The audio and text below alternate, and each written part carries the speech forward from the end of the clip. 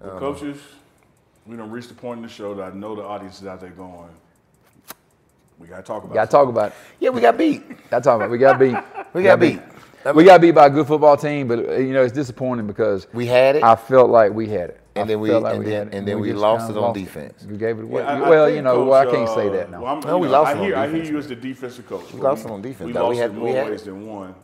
I think the frustrating part for me watching it is that with all the mistakes we made, all the opportunities we squandered, with 3 minutes left, we were winning the game. Right. Well, what's frustrating too, from an offensive standpoint, is I feel like the second half they couldn't stop us. Once we got going, and I'm like, we needed that the first half. If we'd have come out in the first half like that and played, the game been over. And people talk about, well, we lost Travis, we lost Jimmy, and Amari Miller stepped up till he got hurt and everything. Yeah, but you know what? That's people. That's football. You got injuries. You got to step up. People got the next man up, and that's what's got to happen. And it was a tough loss to a very, very good opponent. We knew Kansas State was going to be a good team, and it is disappointing, but we're going to bounce back. We're going to bounce back. We will. Right about here. We will. Like right here. I'm finna drop in Coach Hart doing the team breakdown before practice. And I ain't going to beat nothing. Because y'all need to hear the passion of this man. Shoot, he was fired up. Y'all, he got me going. Yeah. Let's go. Jog in. Let's go. Get your ass in here, man. Come in here. Get closer. I ain't trying to fuck your screen. Get closer. Understand, dog? Tomorrow is not promised. You don't have fucking tomorrow. All you got is today. And we got to take everything we want. I couldn't go for fucking sleep because I was disappointed in myself, and it felt like a slap in the face that we didn't show up in the linebacker unit. But then I smiled to myself because I guess what? The only thing fucking matter is how I feel and how y'all feel about me. Because we in this goddamn hole together. No matter what they say on social media, whatever your parents say, any of that shit, we got to take it every day, and it starts today. You just took a breath. That's the last fucking breath you took today. It should have been the best one you had. When we get out here today, run to the ball, echo, play as a team, give it everything you got, and let's take a fucking win because we deserve it. We take it. We ain't giving shit. You understand that? Earn it today. Let's get a break right here. Buffs on 3, Buffs on me. 1, 2, 3, Buffs. He got me going. Yeah. He had me going over there. What was going through your mind when you broke the huddle the other morning? I guess, like I said, I really couldn't sleep. Because I felt like, we had that game and we were so close to closing it out and going on a run that I think we needed to have to keep the confidence and energy. So, you sit back and you reflect, and as a coach, you start looking at those opportunities you had and the things that happened and stuff like that. And then you think about the players and their young men and this day and age with social media and everything like that. And so much is given. That's right. To these kids these days, women and men. There's so much is given to them. And I just wanted them to understand that, listen, we ain't done. That's right. We can go 10-2. That's right. That is very possible, but you got to take it. That's right. All of our goals are there, but you're right. You can't. It ain't gonna be given to you. It ain't gonna be given to you. You got to go out. These are good teams out here. That's right. They trying to do the same thing and play. And I wanted to give them to understand that. Listen, it is us in this foxhole. We love you, Buff Nation. We do. Mom and Dad, we love you. I know what I said, and I meant what I said. Though at the end of the day, we're in that foxhole. That's right. And if we want anything, we got to come up out of there and charge the ground and take the ground. We have to take it. We have to earn it. And it starts with how you practice. Exactly. Man. It starts with how you practice. You know what I'm saying? I was fired up and I was upset. And I can't wait to play another game because it's Lord, still I'm so there. glad we didn't have an open week this week. Yeah. No, I didn't want to open week this week, man. I want to get up. I'm ready to get back out there and get going. Yeah, but I believe in our kids. Yes. I believe in Buff Nation. I believe in the coaches. I believe in the staff. I love our fans. I love our fans. Absolutely. But what an atmosphere. Yeah, it was. It was to play in those. Unbelievable, man. Like when I'm on my sick bed, just laying there, and my mind starts to wander and goes through the times. Right. Man, these are some of the greatest times I'm going to remember. That's right. And experience being in, Boulder, Colorado, at Folsom Field. Man, I'm gonna tell you what, and obviously we disappointed for ourselves, but when you see our fans and how our student body just stays engaged through the whole game, everything. It disappoints me for them too, because I know they're behind us. They with us, man, and I know they want to. They've suffered around here for a few years, and they're getting some attention, and they behind us 100%. And I was disappointed with them as well, and I know that's not why we do it, but I get that. But I've still felt bad for them too. Absolutely. Let me throw this at you from. Well, let me go 2 players, and then we hit y'all with a question that Coach Prime put before the group on the team meeting earlier today. Some lessons I think people saw around the world that you just cannot calculate the importance of having Travis Hunter, whether that's on offense or defense. Correct. I think another thing that people learned, if they didn't already learn it, when you have a quarterback like Shedeur Sanders, you got something special, because you always have a chance as he's out there, because he was clicking. Having said that, head coach Prime challenged us this morning, offense and defense. He said, look, come down to 2 things. On defense, if we stop the run, and on offense, if we protect the quarterback, we're going to win.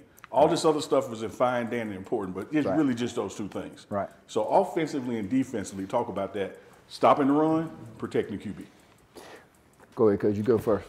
Well, I think, Coach Prime said it best, but there's another gentleman named Vince Lombardi who said it a long time ago in his book that I've read.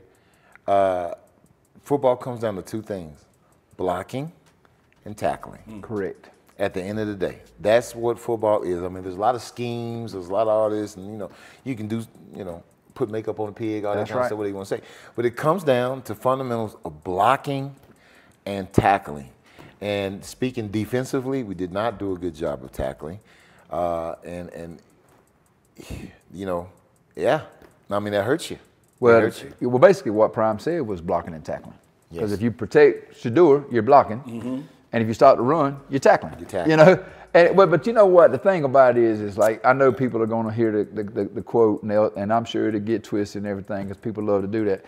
But in order to protect Shedeur, there's things you got to do. First of all, obviously when we call it pass play, we've got to protect him. But part of protecting him is being able to run the football. Sure. Because when you run the football, that keeps the defense off balance. They're not able to just pin their ears back and go after the quarterback. And that kind of limits their playbook a little bit in terms of stunts and blitzes that they can use, packages, things they can do. So we got to be more efficient running the football. But all that goes into account. But Coach is right. If you stop the run, now I do want to say this too, because I don't know if people understand this. Defensively, our defense has faced UCF, who's number 4 in the country in rushing offense. Kansas State, who's number 8 in the country in rushing offense. North Dakota State, who's number 14 in the country in the FCS in rushing offense. And I think Colorado State is like number 51. So we have faced some really good rushing teams. And I thought we have done a good job, considering that of stopping the run.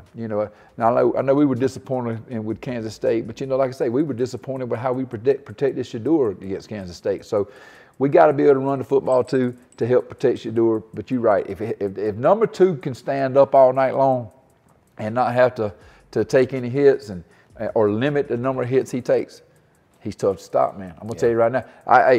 He is tough to stop. Yeah, no doubt. No doubt. But anyway, man, hey, Coach, talk to me. We got Arizona coming up, going to Tucson, Arizona. I hear the weather's going to be perfect. I hear it's in the 90s most of the week, and it's going to be around 70 come game time. Really? Yeah.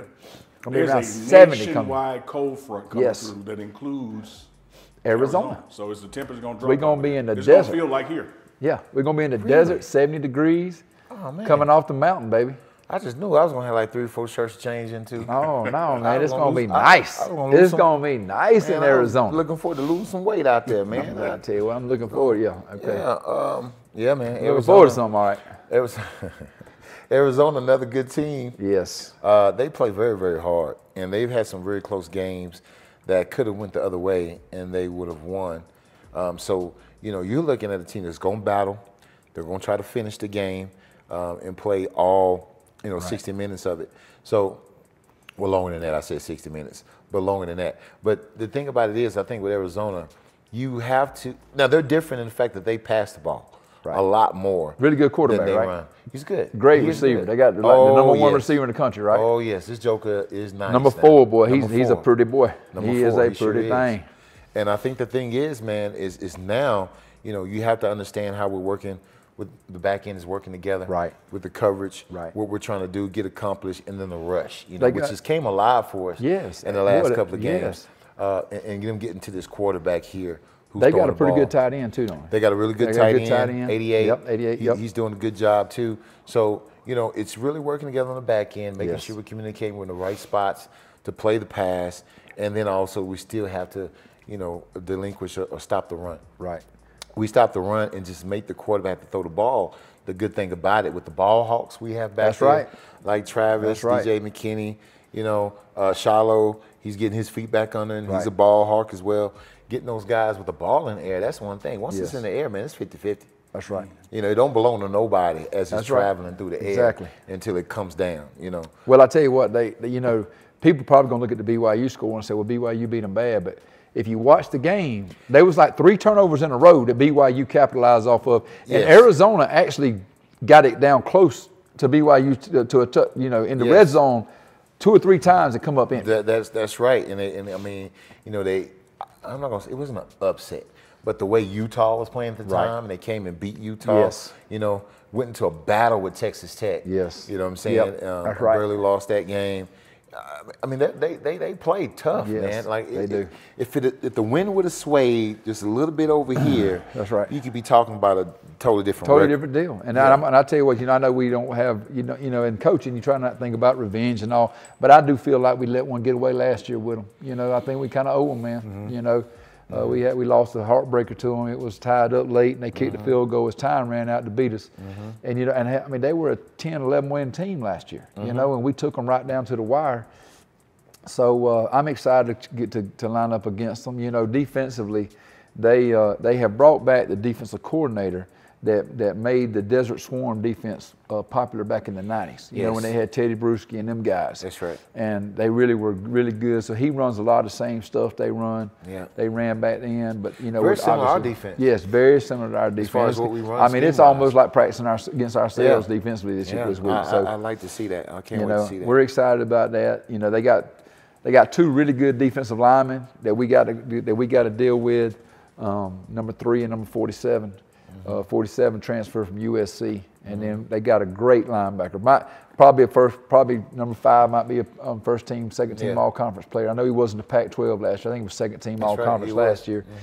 You know, and then they got a corner, number 1, that's real long, tall. He's got an NFL draft grade. They think he's going to be playing in the league. But I'm going to tell you now, the weapon they got that nobody's going to talk about until they get to the game is the kicker. Oh, because he can boot that joker can kick. Listen. They won't. Let me go on and let y'all know right now. They won't be no kickoff returns for Colorado. It will be out the back of the end zone. He make the ball fart. Yeah, he does. He hit it so hard. Coach, you can hear the ball. Listen, Tom Brady would love to throw that ball after he kicked it. I promise you. You know, talk about Deflategate. Yeah, he deflating it all right. He sure is. They said before I saw on TV where before the BYU game he was warming up with the snapper and the holder. And they were back there kicking from 65, and it was just hitting right through the middle, and it was hitting about halfway at the net. So, I mean, you're talking about 70-yard kickoffs. I mean, extra points. I mean, field goals, excuse me. They say when he kicks off, he goes to the uprights. He's got it. I want to meet his parents. What type of DNA mixture? I want to meet his parents. I hope they got another son, and I want him to come to Colorado. You know what I'm saying? That's what I want.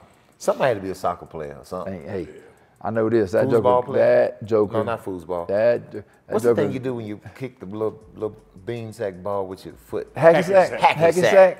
Hacky sack. Yeah, I don't know I think he probably been kicking. Yeah, he probably plays some hacky sack. I'm sure he can. He plays hacky sack, plays some soccer. All kickers do hacky sack. He could probably be a guest on Ted Lasso. You know, I mean, listen, the boy. Hey, I'm telling y'all, folks, get there early. Go watch. Get the kid's impressive. He's impressive now. I give his last name Loop. His last name's Loop. I give old Loop some credit. Now Arizona, they home colors are white, don't they? They wear the white jerseys at home. Do they wear the white jerseys at home? I think they wear the white jerseys at home. Oh. Yeah, they're essentially a white, red, and blue team, so they'll probably be in white. They might be in white, bro. You know what? I think you are right that they wear white at home. Yeah. They're gonna try to put us in some dark uniforms in that sun. That's what it is, huh? Come on now, y'all trying to be like my Cowboys. Y'all been watching the Art of War. That was reading the Art of War. Hey, all you Cowboys over there, Jerry, Quit wearing the blue jerseys, man. We don't ever wear the blue jerseys. Been wearing the goddamn blue jerseys too much. That's enough. I ain't gonna talk about it no more. I'm mad. I'm a Cowboy fan, but ain't know where we. It we is what it is. We the worst 3-3 team in the history of the NFL right now. Well, I guarantee you this: as a fellow Cowboy fan with the two of y'all, we won't lose this weekend. Who we play this weekend? We got a bye week. Open high. Oh, We got the open ostriches. open ostriches. Yeah. Yeah. Yeah. Open ostriches ain't never won a game. And that one. Well, yo, listen, it's been fun. We go back to work so we can get to it. That's right. Got to get back, get ready for Arizona. Looking forward to all the fans showing up, Coach. That's right. Because I told you, Coach Prime made the promise. We got to get Peggy to a bowl game. Yes. And we got plenty of games left to do. Yes, let's do it. We're gonna get it done, Miss Peggy. You get ready now.